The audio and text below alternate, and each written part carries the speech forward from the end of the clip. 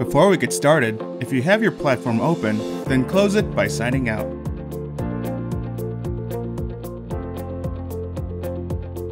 Now, we're ready. To properly install tastyworks version 1, we'll need to uninstall tastyworks first. To uninstall, we'll need to go to the control panel.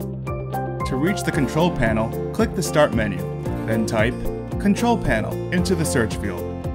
Then, select it. Your control panel will appear. Next, click Uninstall a program. Then, locate tastyworks by scrolling down your list of installed programs. To uninstall, double-click tastyworks. A prompt will appear asking if you would like to uninstall tastyworks. Please click Yes, and the uninstallation will start. Once complete, we're ready to update to tastyworks version 1. Start by opening a web browser, such as Google Chrome, and head to our homepage, tastyworks.com. Once there, click Technology to go to our Technology page. Next, scroll down to our Desktop section. Then click Download Now. Another window will appear.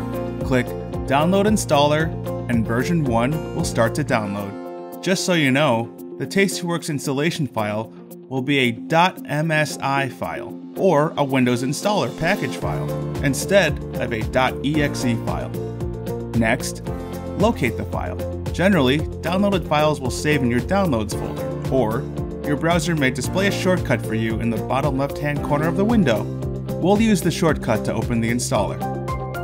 After opening the file, the installer will launch. Click Next to proceed. Our user agreement will appear. Click Agree. Then Next.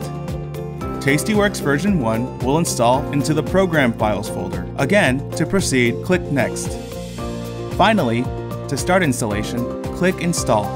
The installer will prepare the file. Again, you may receive another prompt asking if it's okay to allow this app to make changes to your device. To continue, please click Yes.